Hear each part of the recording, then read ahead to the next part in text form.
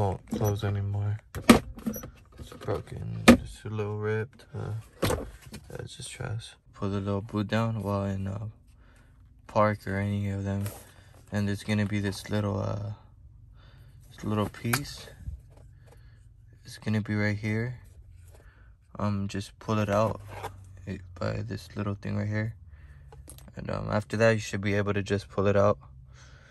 You don't need to take out these screws right here. All you gotta do is just pull up, slides right out, and you gotta take off these two last screws. That one that's a little unscrewed, and that bottom one, the two bottom ones. This one,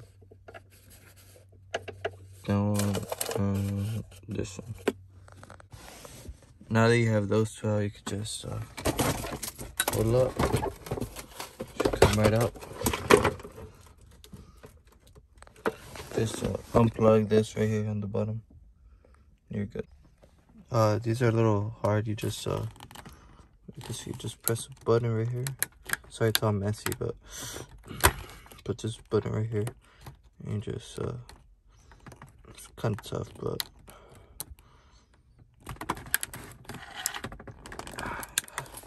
you gotta have to use a screwdriver or something, because it's like this.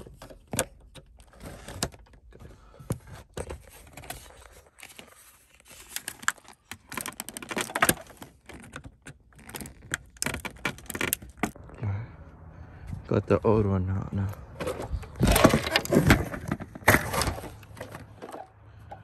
Old one. Connected everything on the new one.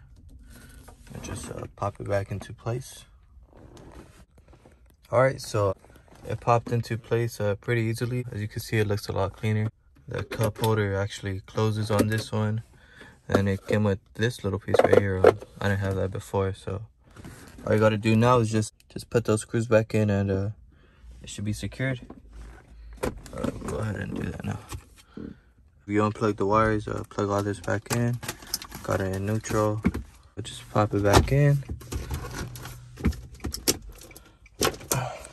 Shift knob in. It's a little piece.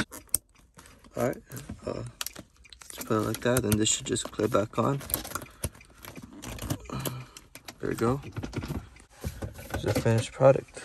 It did come a little damaged, but I mean, it was the best one I could find. This still works.